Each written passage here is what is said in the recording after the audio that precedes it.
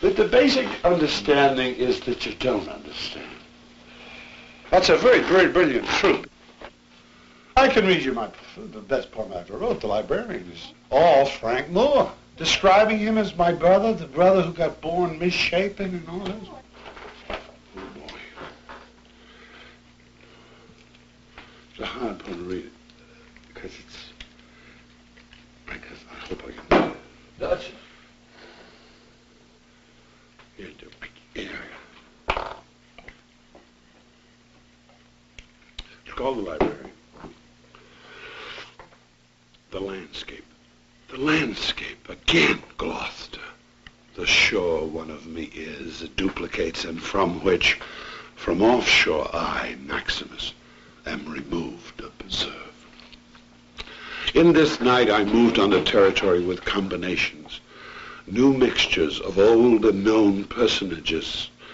The leader, my father, and an old guy is here selling books and manuscripts. My thought was, as I looked in the window of his shop, there should be materials here for Maximus. When, then, I saw he was the young musician, has been there, been before me, before. It turned out it wasn't a shop, it was a loft, wharf house, in which, as he walked me around a year ago, came back. I had been there before, with my wife and son. I didn't remember. He presented me insinuations via himself and his girl, both of whom I had known for years, but never in Gloucester. I had moved them in to my country. His previous appearance had been in my parents' bedroom, where I found him intimate with my former wife. This boy was now the librarian of Gloucester, Massachusetts. Black space, old fish house, motions of ghosts, I dogging his steps. He, not my father, not my father, by name himself, with his face twisted at birth, possessed of knowledge, pretentious, giving me what in the instant I knew better of. But the somber place, the flooring, crude like a waltz in a barn's space. I was struck by the fact I was in Gloucester and that my daughter was there, that I would see her. She was over the cut. I hadn't even connected her with my being there, that she was here, that she was there in the promised land, the cut. But there was this business of poets, that all my Jews were in the fish house too, that the librarian had made a party I was to read.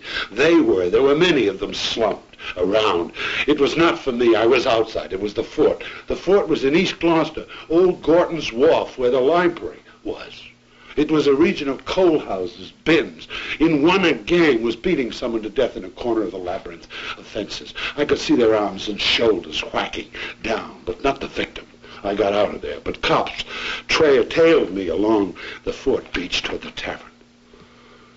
The place is still half dark, mud, coal dust. There is no light east of the bridge. Only on the headland toward the harbor from Cressy's have I seen it once, when my daughter ran out on a spit of sand. Isn't even there.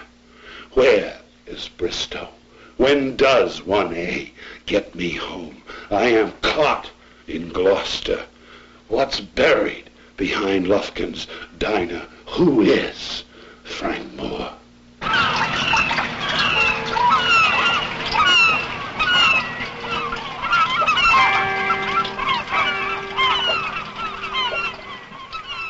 You live with your people as well as your ghosts.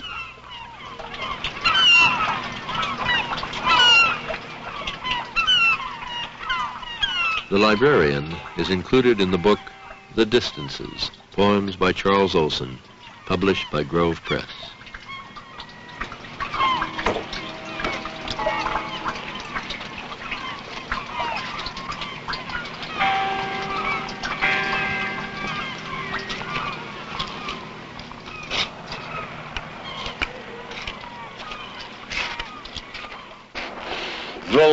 Vulcan, like Neptune's father, Apollo's father. Vulcan. We need that like a hole in our heads. We need neither Vulcan nor Apollo.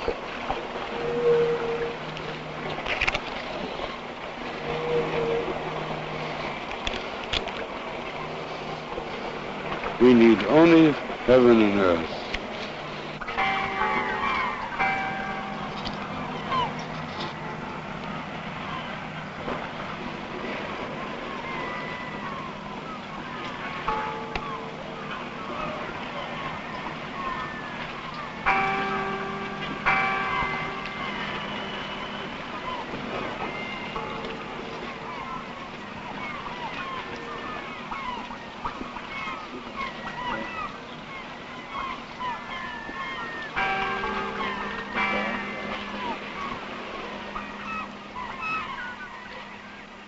This is NET, the National Educational Television Network.